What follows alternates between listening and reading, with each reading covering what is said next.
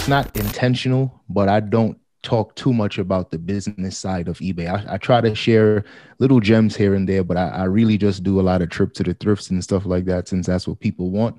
But the thing is with reselling, it opened my eyes to business and to really understand you can really make a lot of money if you know what you're doing. And if you're able to like scale it in whichever way you can, whether that means just putting in more hours, hiring a team.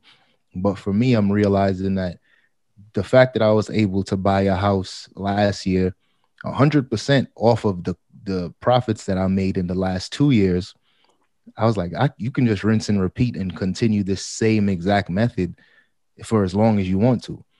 I don't know how long I want to do this because it's a lot of work, you know what I mean? But at the same time, it lets me know that it's possible. So it's like, it kind of set up a game plan for me, you know? As far as in a lot of things I see on YouTube, as far as in the reselling communities, a lot of people don't talk about like the back end, what they're doing. You know, they'll talk about reinvesting their profits back into buying more inventory, which obviously we all have to do. But right. I mean, there's a small group of people that I noticed that are getting into real estate. Like I do investing. So I'll do, you know, S&P 500, and I'm just letting just slow burn, just sit, you know.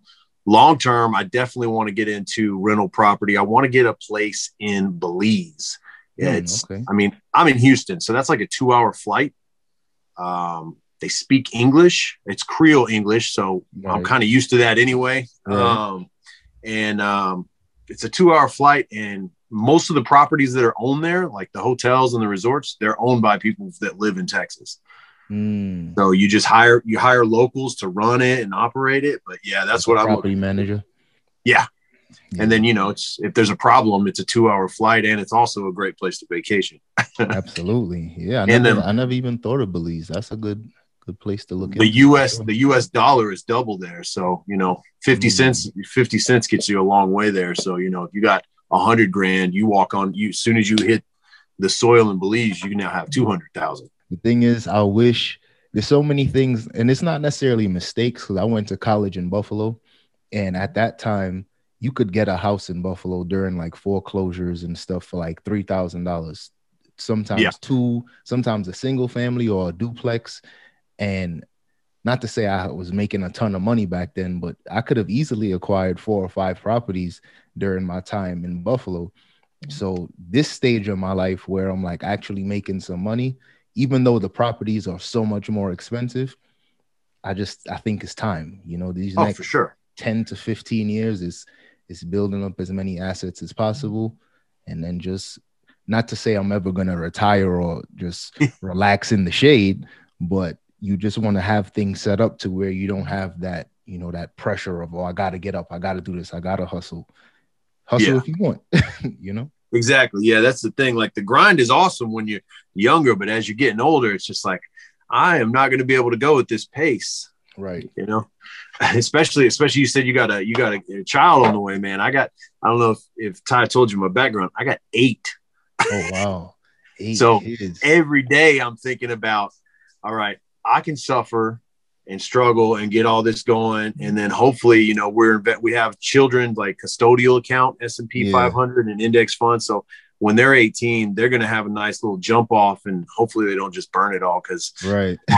mom and dad thought this through. Hopefully we're teaching them investing as well. Cause that's one thing they don't teach you about is that compound interest. Right. That's a fact. I wish they taught that in school.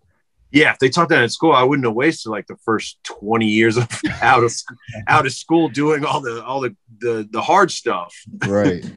So living paycheck to paycheck. So since you got 8 kids, I know Ty's doing the interviewing right now, but give me some new dad tips, because I got you got 8. I don't want 8, but give me some new dad tips for 1. Hey, look, there's some days I don't want it. They're all in the other room right now, so they didn't get you having a boy or a girl? Girl.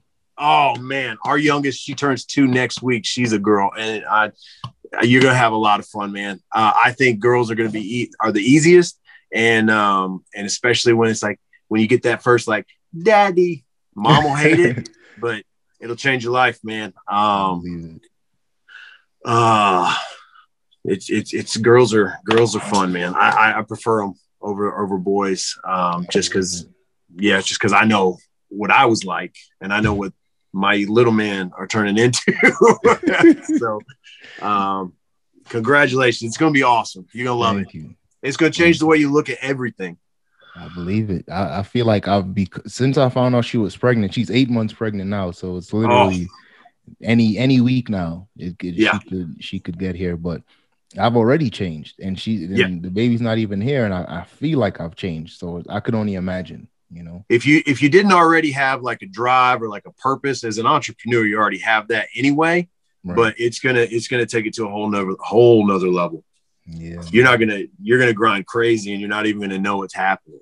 That's what I'm looking forward to, because when we first got to this house, I put everything into this.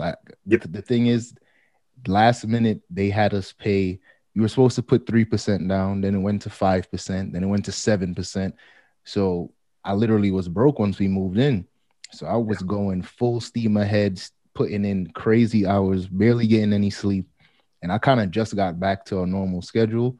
And I'm just like, if I was able to do that to kind of get back on track, I could only imagine when she gets here. Like, the level for sure. of output, you know? I think it's I'm sure it wasn't him, but everybody always attaches his picture to the meme, Elon Musk or something. And it says like, think about a plan that you give yourself 1 year to do and try to do it in 6 months. If you fail, you're still 6 months faster ahead than you were in the year. And I think that's what happens when you have a kid. Cause now you're like, okay, well, she's a baby. So you have like literally weeks before she comes. So you have to get like all kinds, you're in scramble mode right now, making sure you have everything. But after that, you know, like every day that you wake up, it's going to be baby day and then work day. And you're going to you'll figure it out. It's going to be awesome.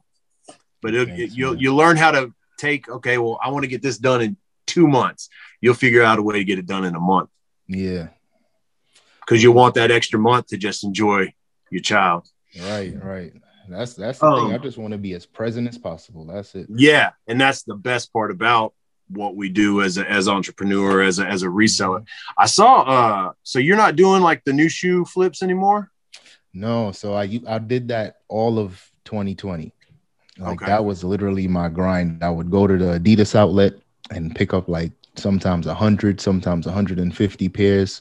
Because we have the ADIDAS clearance center in Arizona, and it's only 2, I think, in the country. I think it's 1 here in San Diego. So I would go and just get crazy. And then Nike, you could barely, that was a big part of the reason why I stopped doing it, because Nike started making so many changes and so much different rules, and they were backdooring so many things. So it's like, if you don't have like a connection or like a friend on the inside, it makes it that much harder to really scale the business. So I kind of just fell back completely. I still have a few pairs that I'm like still sitting on, but for the most part, I don't really do the new shoes anymore. For the winner, cause you felt like you was losing, only for the winner. Move just to keep from cooling, like only for the winner, only for the winner, only for the winner. Boy, my heart is cold, and I'm too cool to sweat it. I should've never offered it. I'm tight and now I'm off this shit.